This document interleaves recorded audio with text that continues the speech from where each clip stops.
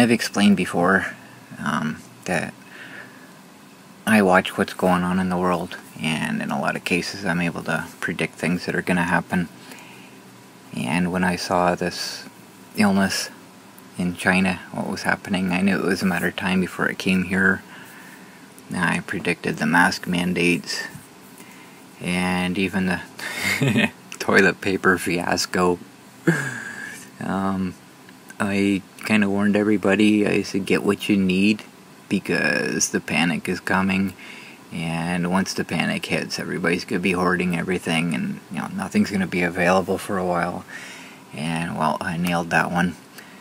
So I had lots of toilet paper. I bought some ahead of time, not out of fear, but because I knew that everybody's going to be freaking out, and it's going to be a while before it becomes available again. Well, that seems to have calmed down now. But the issue I'm seeing coming now is food shortages. And it's not entirely because of this illness. If you look at all the millions of pigs in China that had to be slaughtered because of the swine flu, we got the locust swarms in Africa, Asia, and Middle East. I don't think they've spread farther than that at this point in time. The flooding in the States last year really put a dent in our food reserves. And if I remember correctly, I don't think we've recovered from that. We, as in, worldwide food chain. The recent flooding in China, all the farmlands that were flooded out, and if their Three Gorges Dam fails, which it looks like it might, then they're going to be looking for help from around the world as far as food goes. They have a lot of people there to feed, and if they lose their food supply, that's, where else is it going to come from? We have to supply them, right? So we got that going. Now, because of the illness, a lot of cattle have been slaughtered because farmers couldn't afford to keep them. There's been fields that have been plowed under because of lack of harvesters. Still, this goes on, and in a lot of cases there are things that you just can't get right now, and obviously because of that, prices are going to be going up. I can't get my Fruitopia anymore. It's been a while since I've even seen any hint of it. I even tried Walmart. Even Walmart can't get it. And there's a lot of things, I know several people that just can't get the things that they want.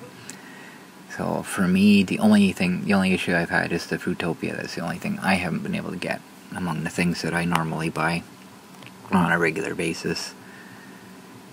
And the Oroville Dam in California, that's still an issue. If that goes, that's going to be a big hit for the U.S. And if you look at your food packages when you buy them, look at where it come from. A lot of it's imported, and a lot of it comes from the U.S. So I put all these videos together just to show all the issues the farmers in my little tiny corner of the world have been having, and this is just this small little area. And if there's a problem worldwide or nationwide, our local farmers are going to have a tough time trying to take up the slack. So I guess that's just kind of the point that I'm kind of making, and it isn't just here. It's all over Ontario, all over Canada, all over North America. And it's worldwide. There's issues worldwide with our food chain right now. And not being conspiratorial or anything, it's just look at the facts. Look at what's happening. Look at all the farmlands that have been lost over the last many months. And it's coming. It may not be here till, we won't see anything till next year. Potentially, it could be that long. But like I say, there's some items that are already being affected by it. So I just want to give everybody a heads up. Make sure you're prepared for this. There's a lot of people that don't really pay attention to, world events, and I know that. I know a lot of people that just don't bother. You look at the stores, you say, well, our shelves are full, it's no big deal. Yeah, for now, yes, they are. Minus a few, obvious products. But you don't have to believe me. You don't want to believe me. It doesn't matter. But you will see. It is coming, and I'm only telling you this just to give you a heads up. Make sure you're prepared for it. There is world reserves. A lot of places that, like grain, for example, I can't remember how many months they have stored. That's been depleted because of the loss of the farmland last year from the flooding. So that reserve has been used up. There was nothing to replace it with. As far as this harvest season goes, that might help out.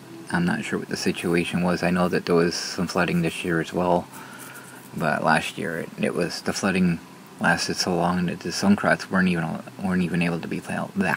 I can't speak. Some crops weren't even able to be planted. So, and other ones that are already been planted and been flooded out, they lost a lot of it. So it's coming, and I just want to give a heads up. So, okay, I caught up with all this now. No more doom and gloom.